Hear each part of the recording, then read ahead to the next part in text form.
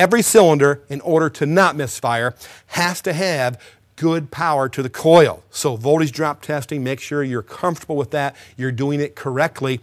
Whether it be a simple 2-wire Ford or Dodge coil and plug, where we have power from the ignition fuse and a ground supplied by a coil driver, a high current coil driver in the PCM.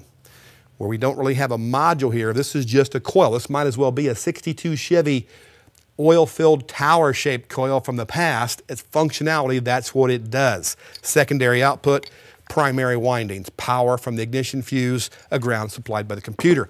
Or a 4-wire coil with a diagnostic circuit, a feedback circuit. They all pretty much work the same, as we'll get into.